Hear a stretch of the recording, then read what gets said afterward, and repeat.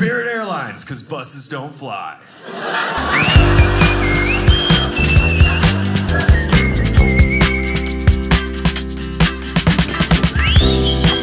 I'm a Midwest product that means one thing: I love a bargain.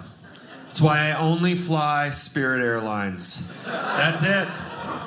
Oh, some survivors out there, huh? Folks, you gotta try it once. Flying Spirit Airlines is one step above shipping yourself somewhere in a box. The difference is the tape. You have to pay for the tape on Spirit Airlines. A lot of people make fun of this airline. It's an easy target. I get that. But I'm different. You know? I'm invested. I have the Spirit Airlines credit card. I'm a VIP member of their mileage program. Why? Because $40 for a plane ticket? Round trip? Direct flight? And all I have to do is wear all of my clothes at the same time? That's a good deal.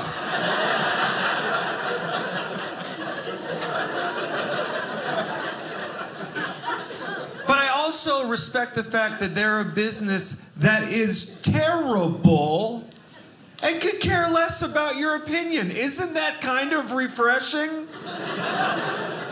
Like, they don't even bother to advertise. You have to find them. Do you think they care about your Yelp review? My feet were pinched in the seats. Oh, they were? You'll be back. And you will.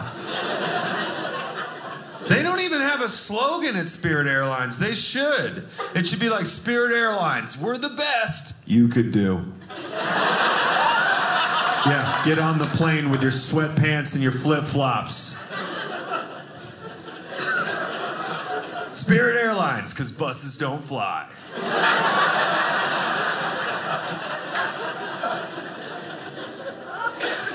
You get what you pay for, don't you?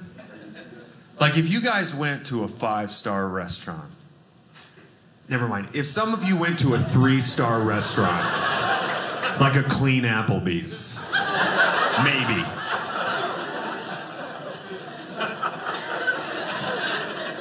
And your meal was terrible, you've got every right to be angry.